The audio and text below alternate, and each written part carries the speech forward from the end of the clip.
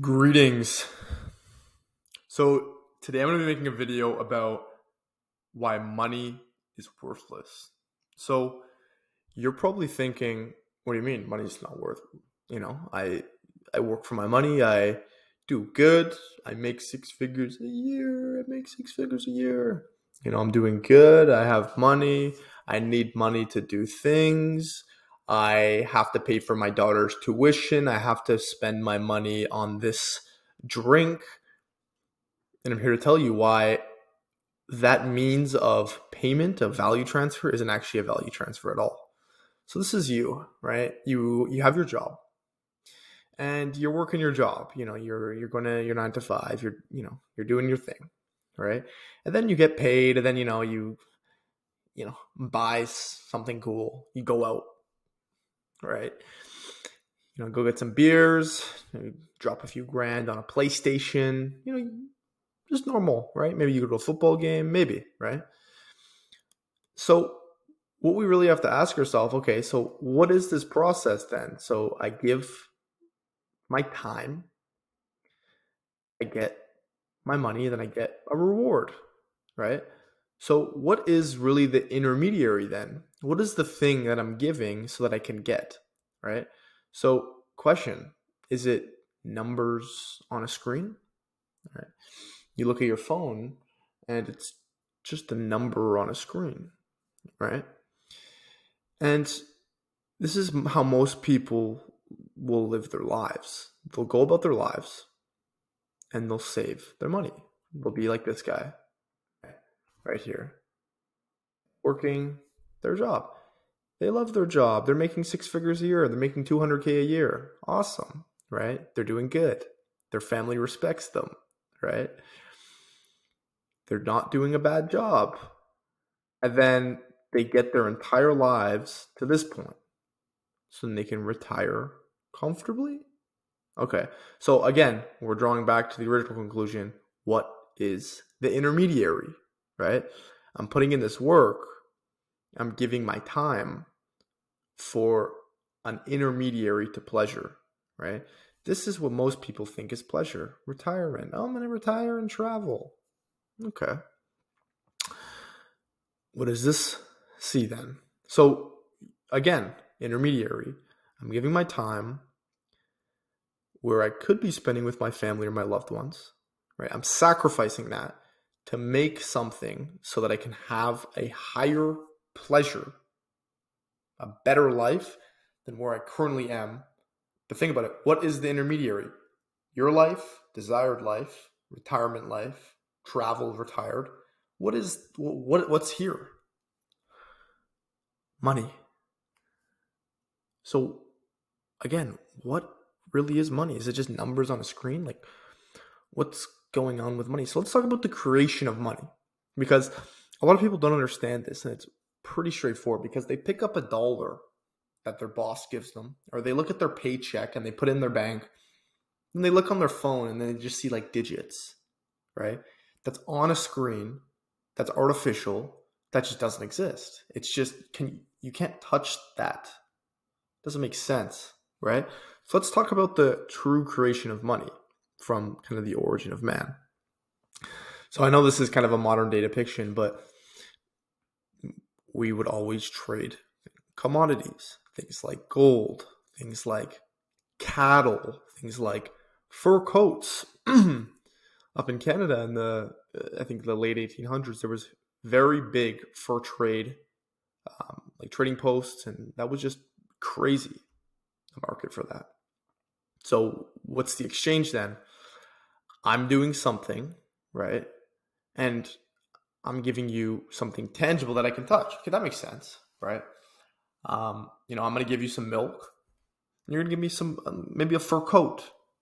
Or I'm going to give you some gold. And you're going to give me, your sheep, right? Okay, that like, to me, that makes sense, right? I'm giving this and I'm getting that.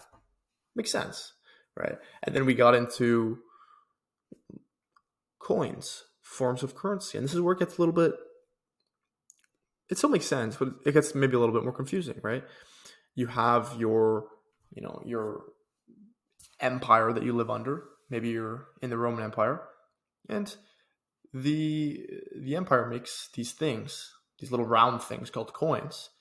But these coins are made out of gold or silver, and they in itself are of value. Like, it's a gold coin. Like, I could go and like trade that. It's basically like if I were to just find gold.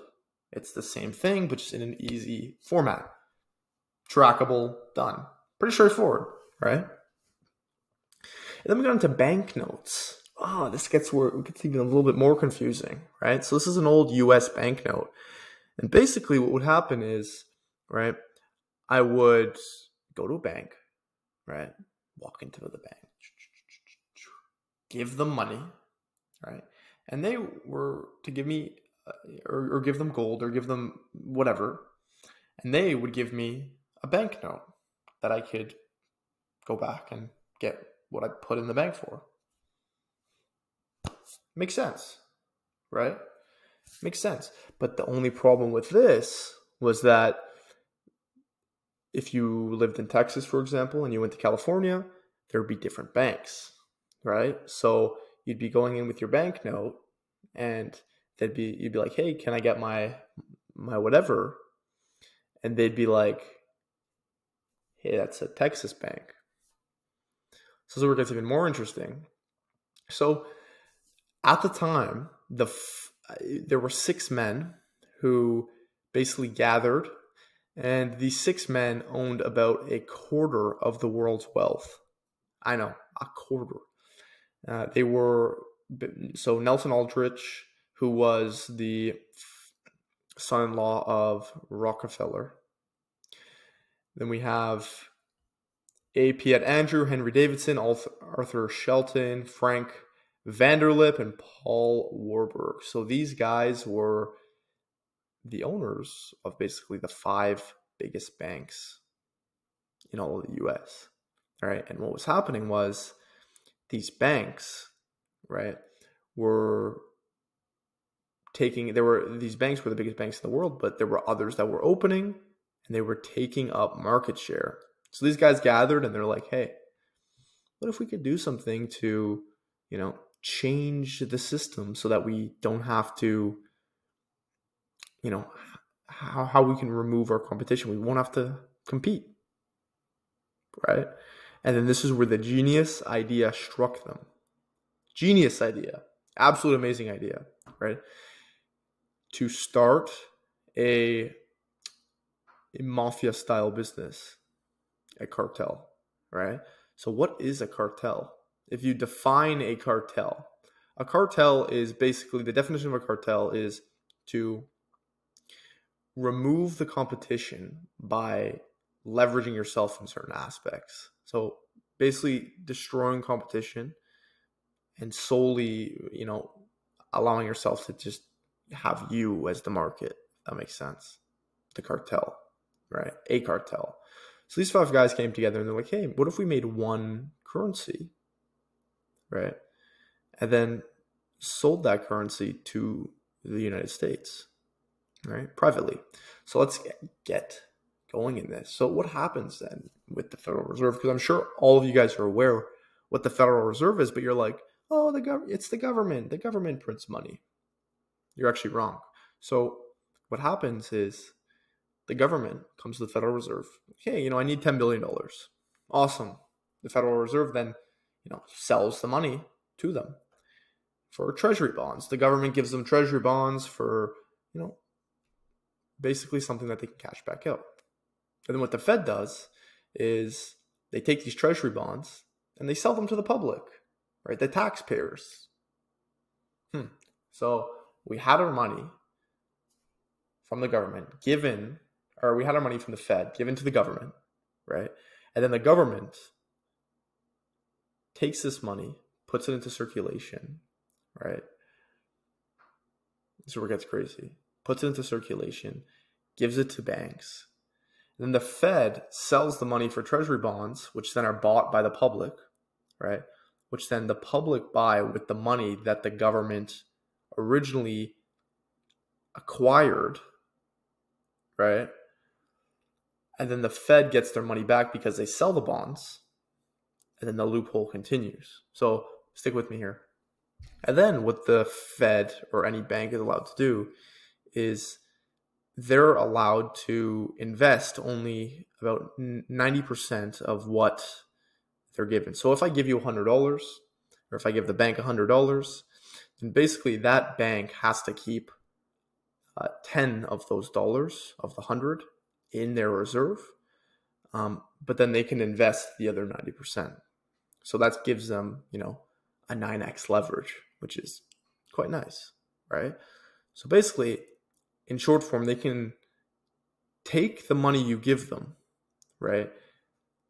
Sell it to other people who then also, as you can see, sell it to other people, right? And then she puts it in the bank, and then they can sell it again to other people. They put it in the bank. They sell it again to other people. They put it in the bank. And then you see how this loophole continues. It's all debt-based, giving them a 9x leverage. So basically taking $100 and just making 900 out of existence, just out of nowhere. And then we have the 3%. So as of right now, only 3% of the US money supply is actual paper. I know. Crazy. 90% is digital. So if you go into a restaurant, if you go into a mall, I'm sure there's going to be a few stores in there that are going to say, hey, no, we don't accept cash. COVID. Okay. Interesting. And then, this is where you come along. You come along and you're like, yeah, I just got my, I got my 5K bonus. I feel so awesome about myself, right? I just got a 5K bonus. I'm going to be able to take Monica and the kids to, Florida, right? And then you realize that these banks are just 9x leveraging and just making money out of thin air by literally like selling the bonds they acquire to the people who are taxpayers. And then what does that do? That just puts more stress on the taxpayers and less stress on them. They're making the money, but they're getting the reward. They're reaping the benefit. So as you can see, these 1, 2, 3, 4, 5 top American banks, these were the 5 that attended the Jekyll Island conference, and they are all tightly associated with the Federal Reserve. I'm sure you're not really going to be able to find exactly if they are online, but if you drop back to their original owners, those are the people who attended Jekyll Island, right? Who started the Federal Reserve. And what is crazy, what is absolutely nuts, is these are the same banks that have the money that get loans from the Federal Reserve. So they're constantly getting money from the Federal Reserve. These are American banks, right? Then they're paying them back in other ways, bonds, whatever, that the government can potentially also sell to the public. And then it's just like, it's like having a hot potato, right? And just continually passing it to the next person until that last person, who's the middle class taxpayer, is holding it with his hands, and his hands are blistering because it's so hot. Right? So these people who own these banks, they're making a ton of money, and they're making it by not providing any value to the marketplace, by literally just fractionalizing and monetizing a debt-based system. So it's all based through debt with, like I said, this 9x leverage. It's all about how they can loan that 90% of the original investment. But how do we know that this guy didn't get this $2,000 from a loan from another bank? And this where it gets even more deep, because yes, these banks are all connected, right? Through the Federal Reserve. So it all comes from one origin. So when this guy's depositing $2,000, how do we know that he didn't get it from another bank? But does it even matter? Because all the banks are simulated with the Federal Reserve, and that money is coming from an exchange of value with the government, right? Which is then being passed off to the taxpayers. So it's a deep rabbit hole. I recommend you to definitely dive down it and educate yourself. But I just want you to kind of go through this mentality of, okay, this, like, what am I spending my time on? What really is money, right? 97% of money is just this. It's just a fucking number. If I change that 3 to an 8, no one is like, it's just a number. Like, it's just a number. Like, what is, we need gold. This makes sense. Like, to humans, this makes sense, right? And I'm sure most people think, they're just like, yeah, my bank note, I can go and get gold with it. You can, but the system is so flawed. So I want you to really think about this, right? You're working, you're exchanging your value, you're exchanging your time, right, for a median to get to, your goal. You're exchanging the present moment, which is, it's worth quite a bit, and your time for something that is called money that doesn't even exist, to get to this point where you're in a retirement home. And I just want you to realize that if you're watching this video, what I want you to do is I want you to drive to your nearest retirement home. Just drive there and just walk around. If someone asks, hey, do you need help? Yeah, sure. I'm just looking for my grandmother, whatever. Just go and look. And the vibe of the vibe of a retirement home is extremely depressing, extremely, right? So just realize that, you're working your whole life for nothing. So I hope this makes you feel better about yourself. And I hope this makes your paradigm slightly shift in terms of what your priorities are, and realizing that this system is corrupt and it could potentially be on the brink of a collapse.